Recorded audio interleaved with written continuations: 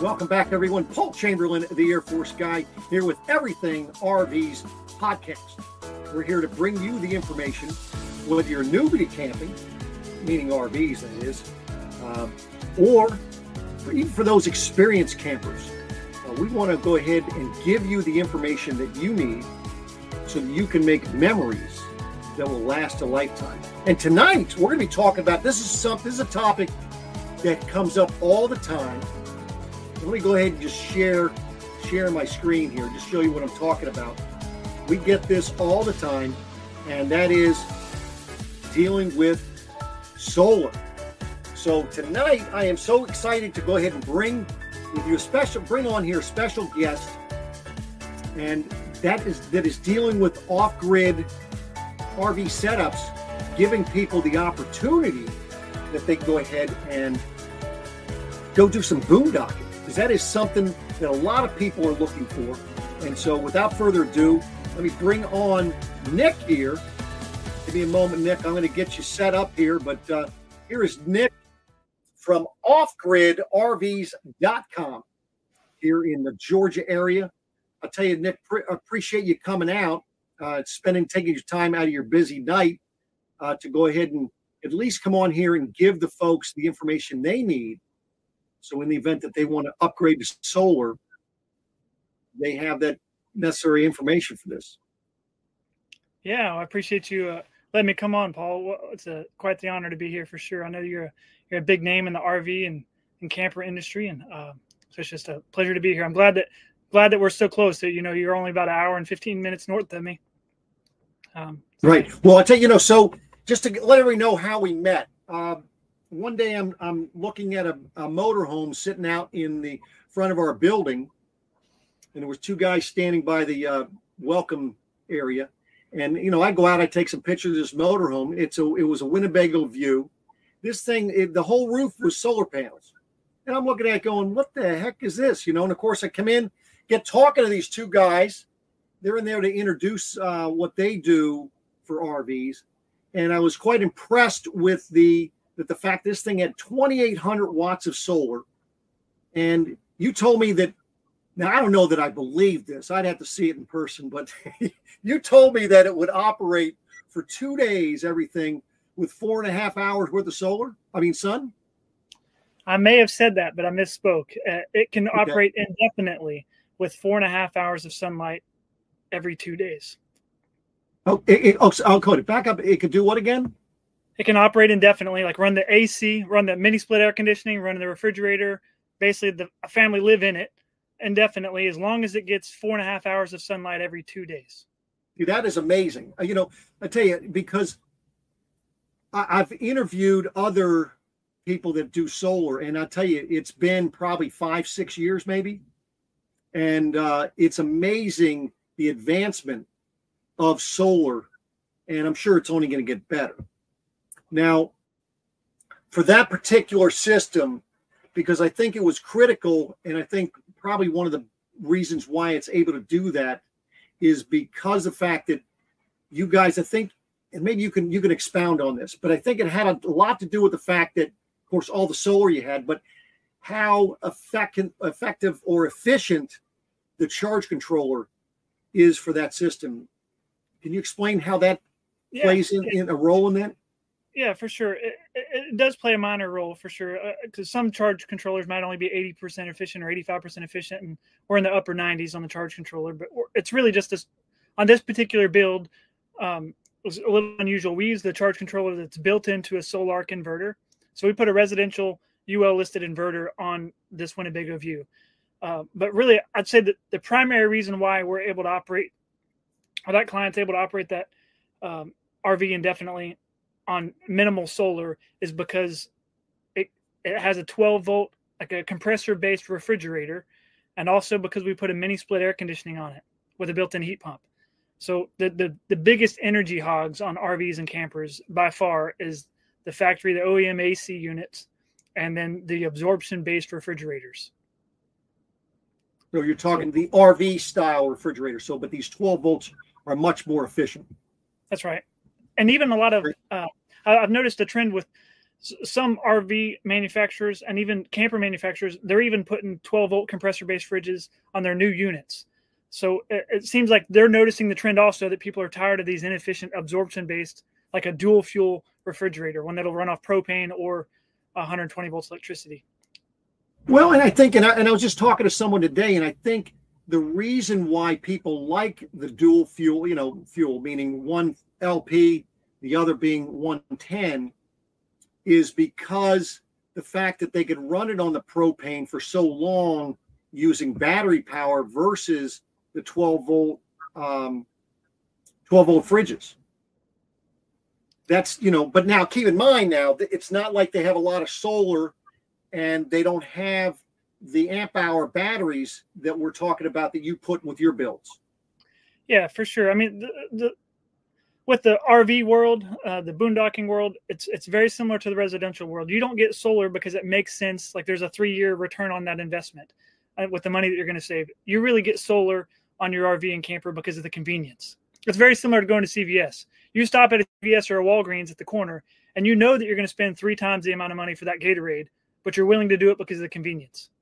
It's the same concept. Right. So the solar just offers you a tremendous amount of freedom to go boondocking. So now, what type of RVs can you upgrade for solar? So I haven't discovered a limit yet with what we can upgrade for solar, but typically it's easiest to upgrade the systems that come with some kind of factory inverter system. Those are typically the easiest to upgrade, but that's not the only ones you can upgrade. You can also upgrade campers that maybe had no solar options, no factory inverter whatsoever. They just came with a converter, and even older ones. Like we're finishing up a build on a 2018 camper right now. So it's an older one, came with no solar or inverter options. It just came with a lead acid battery from the factory and a converter. And we're going to make it to where it's completely off grid as well. Gotcha. Now, what size camper is that one? It's a 33 foot with a slide. It's actually a lower end. It's a Forest River camper, but it was built well. It's a good build quality. But so we're swapping out the refrigerator. So instead of the absorption based dual fuel fridge, we're putting a 12-volt. Actually, we're putting a 120-volt residential fridge. We actually got it from Lowe's. Okay. Just because it fit the space, fit the hole almost perfectly. So now the refrigerator capacity is about 70% greater than what it was with the absorption-based refrigerator. And it fits in the same hole. It's the same opening. And it runs off 120 volts and consumes 1/5 the amount of electricity to operate. Oh, wonderful. Gotcha. Now, so now how much solar are you putting on the roof of that travel trailer? That one has, I think it's 3,200 watts we're putting on that one. I think it's 32. Dang. Okay. And then how many amp hour in the batteries are you installing? So we put a 51.2 volt battery that is 300 amp hour inside that one. So it's 15 hour. So, and I think explain to the people that are listening or watching here on YouTube. And by the way, folks, I will have his contact information, his website down below. As you saw it, I had it earlier, and that was the offgridrvs.com. So I'll have that listed down below. But can you explain to the to people that are listening the difference between a 12-volt battery and the type of batteries that you're putting in the campers? Yeah, so we do our best to stick to only lithium, lithium iron phosphate batteries. So it's a different variation of lithium. It's not like the lithium batteries that are in your cell phones. Like if you hit it with a hammer, it's likely to catch fire. It's a lithium iron phosphate. Is a very safe chemistry. It weighs about half as much as a lead acid battery or AGM battery, and it'll have twice the capacity within the same envelope. So a lot of our builds, we're doing 12-volt, 100 amp hour batteries, and we'll wire several of those in parallel. So we'll have maybe 400 amp hours if we wire 4 of those in parallel together. On the build that we're talking about with that Winnebago View, we actually elected to put 51.2 volt, which is 51.2 volt, 300 amp hours. So it's the equivalent of about, 3 times 4. It's equivalent of about 12 volt, 100 amp hour batteries. Okay. So we just put one big one of those. It's got a 10-year warranty, a built-in heater, so it won't. The one challenge with lithium iron phosphate batteries is that you don't want to charge them whenever it's below. I think it's around 25 degrees, or it might be 31 degrees Fahrenheit. You don't want to charge them when they're below that temperature, because you'll damage the crystal structure. You'll damage the chemicals that are inside of it. So you have to preheat the battery before you charge it. So we only install batteries that have those heaters built in, so that now you can go in any climate and not at risk of damaging any of your equipment. What do you do? Because the other aspect of these lithium batteries is not being able to recharge when they get too hot. So what do you do as far as for the area that these batteries are in? Do you have some type of cooling fan, or you're pulling some cool from inside the RV to cool these batteries, or what? Yeah, it's certainly a consideration, right? You want to make sure you have good airflow. But if you're putting the batteries in an air-conditioned space to begin with, it's simply a matter of putting a fan and a ventilation, a simple vent. It's not a big deal. But really, they're only getting hot whenever you're operating them at their limit. So if you slightly over-engineer the system, they're never going to approach their limit of capacity, which means they're not going to get hot. That's awesome. Yeah. Well, I meant more like, they're out there in Arizona. Yeah. In the the heat or whatever, or maybe down in Florida, and it's hot out there. But that's what I was talking about. But what is your typical retro time frame for somebody if they're going to be going to, like you're doing on that Forest River travel trailer? What type of a time frame are they looking at for something like that? Yeah. So with that travel trailer, we're doing some extensive stuff. We're changing the factory AC unit to a mini split. We're also swapping out the refrigerator. They swapping out the sink. Instead of the factory plastic sink, we put a nice stainless steel sink and faucet in. So we're doing some kind of ancillary projects with it, changing the wheels and tires. They're just doing several upgrades. And so that's about a 3-week project. That's about 15 business days. Okay. For the complete conversion. But some conversions we do, like they're not as extensive. Like we're just changing the AC unit. And so we might be able to do that in 2 days, depending on if they want a mini split or if they just want like a quiet, like a Hooten AC unit. So if they're trying to reduce decibel level by maybe 15 dB, so now they can have a conversation, but they're not looking for something that's off grid. That we can do those in a day. Okay. So we have, I know recently we did some upgrades on a different Winnebago Navion, and basically the guy just wanted us to prepare the whole chassis so that 6 months, a year from now, he can double the battery capacity. And so we installed a converter and basically an extra charger so he can charge quickly. It just depends on the size of the project. So we're really hands-on. We're involved. We're here to meet the customer needs. Like we're not just selling standard kits. Hopefully this fits you. It's what are you looking for? You're just trying to get 2 or 3 days of boondocking, or do you want to be able to go the entire night, every night with running the AC unit, and you're not concerned about running the AC during the day because you're not in the RV? So each one of our builds are custom. So to further answer your question, though, we don't book more than 1 install per week. So we know at time of booking if the project is going to take more than 1 week. And so if so, we go ahead and block off the next week. But it just gives us plenty of time in case there's something unforeseen, or maybe we discover water damage from a previous install, or maybe from the OEM build. We can remedy that damage before we put on the new power system. So now, one thing I noticed that you covered when I saw the Winnebago View that you came in was the fact that you're taking out these RV type ACs and putting in the mini splits. Explain to the listeners here, the people watching, the benefit of going from these RV ACs to a mini split. Yeah, great question, Paul. You're good at this game for sure.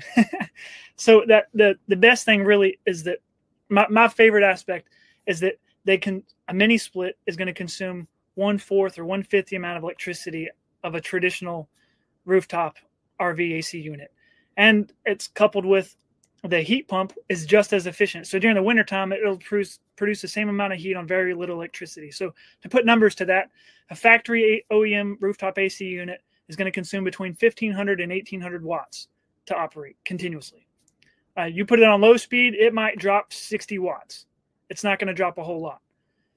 When the compressor turns off, it's going to drop another 120 watts maybe. But overall, you're still always consuming at least 1,300 watts, no matter what condition that thing is running.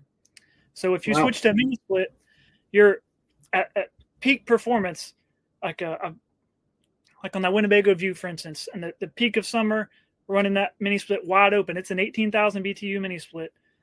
I've seen it pull 780 watts at peak. Wow. So that's half the power. But most of the day, it's actually only pulling about 350 or 400 watts. So it's a huge drop in power consumption. But that's probably my favorite aspect, just from the technical standpoint. But other than that, I really enjoy the fact that you can now stand underneath the AC unit on your cell phone and have a conversation. They're so quiet. But there was another benefit you told me about. Do you remember? Yeah. The warranty, right? Yeah, they all. Yeah, I really like.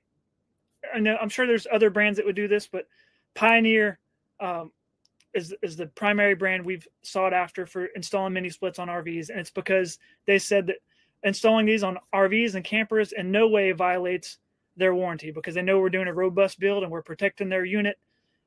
So this thing can vibrate down the road for hundreds of miles a day, and it doesn't change the warranty at all. So these will come from the factory with between 5 and 10 year warranties on every mini split that we install from them, which is pretty awesome. And I think that's impressive, because most RV ACs, you typically get your 1 year warranty, then maybe you might have a 2 or 3 year warranty on it for most part, but to have a 5 to 10 year warranty on the AC system, that's pretty impressive. Now, what about, because you mentioned that you're putting more of a residential style charge controller in these RVs, is that correct? Or is that just on that one? Yeah, just on that one Winnebago View, the one that we brought by your place, we had put a residential, a UL listed 𝐸 inverter in that one.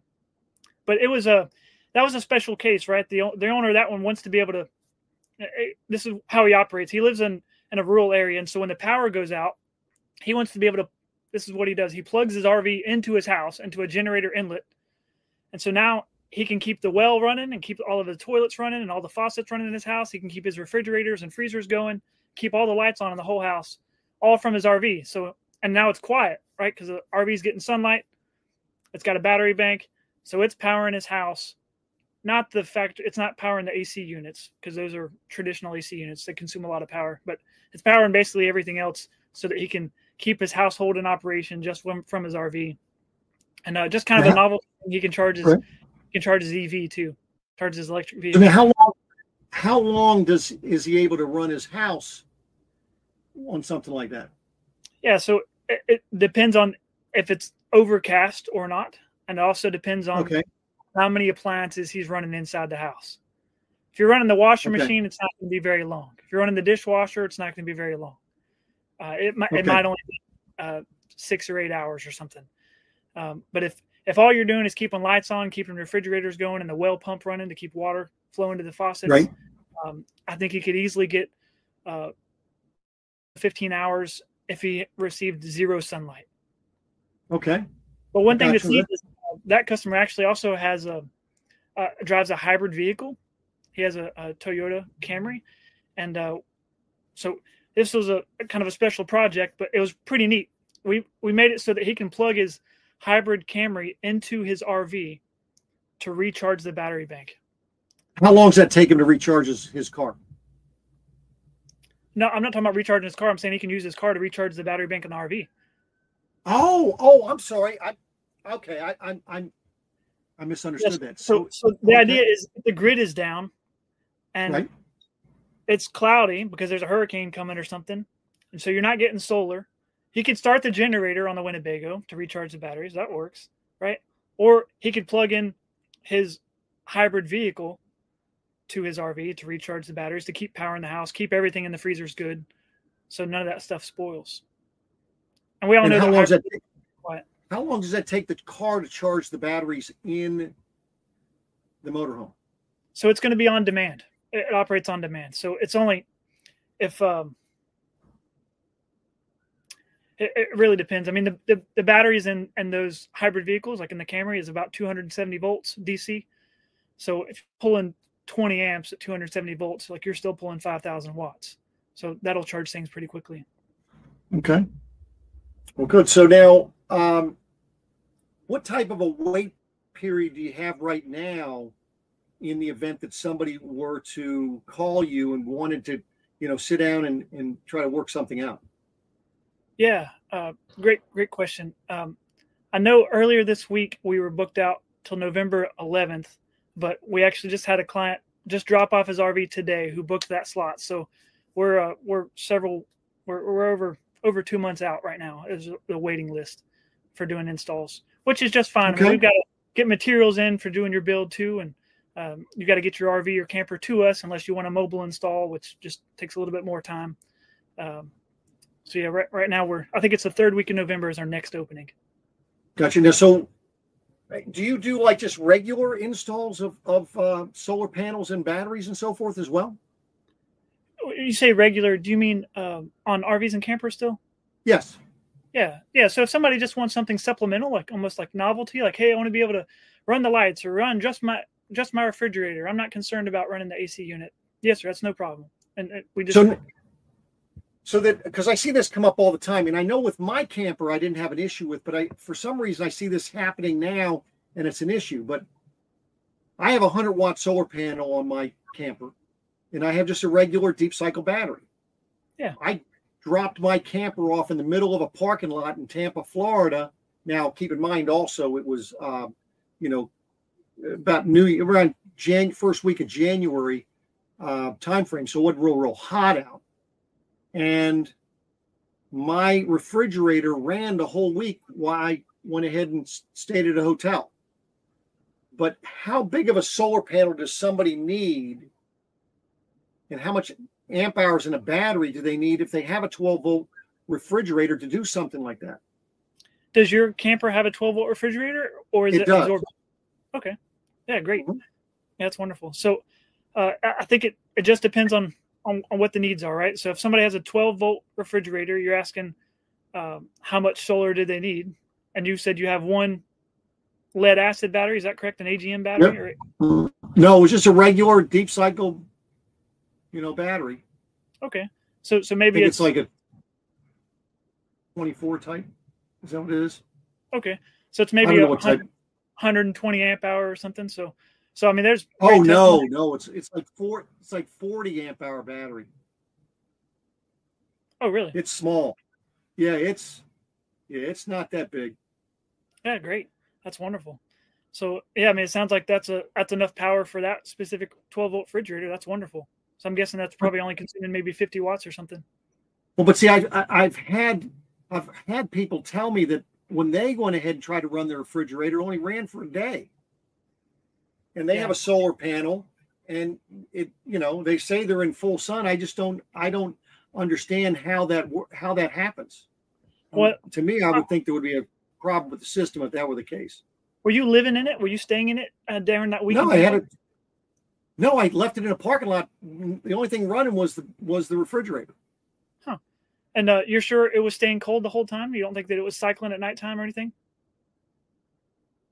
I went over, checked I went over like every other day, looked at the battery. The battery said it was 2/3 full, and I looked in the refrigerator. It seemed fine. Didn't have an issue whatsoever. The beer was still cold. The beer was still cold when I picked it up and got to my next place. So all right, good to go there. And I mean, I had milk and cheese and eggs, and I mean, we had food in it. Yep. So, but anyway, I just thought I'd ask the question. I know it's kind of hard to figure that out, but listen, I appreciate you stopping on here, kind of going over those things. It amazes me that now there is ways that you can do what you're telling me we can do. And I'm sure a lot of people are going to be happy knowing that, there's a solution and there's ways to go ahead and get those things done that they've always wanted to have done. Yeah. Yeah. I think there's lots of options for the freedom that people are looking for nowadays. Well, I'll tell you, until I met you guys, until I met you guys, I was telling people, you can't do what you're asking. So with what they're working with, I didn't realize that things had changed that much. So yeah, it was awesome. Yeah, it's a fun industry to be in for sure.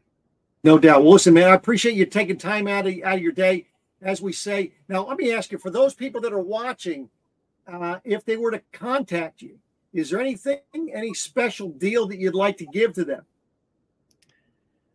Yeah, so I give 15-minute free consultation for sure. So you just want to maybe talk through a problem that you're having, or maybe talk about what you would like to do and see what the possibility is, or just get a rough idea of what that cost would be or time frame. Yeah, happy to help. So right on my website, there's a button to just book a 15-minute call, and it's tied into my calendar. So based on my availability, you just pick a time that works for you, works for your schedule. Beautiful. And be happy to help you however I can. I promise awesome. You'll get value in that 15 minutes.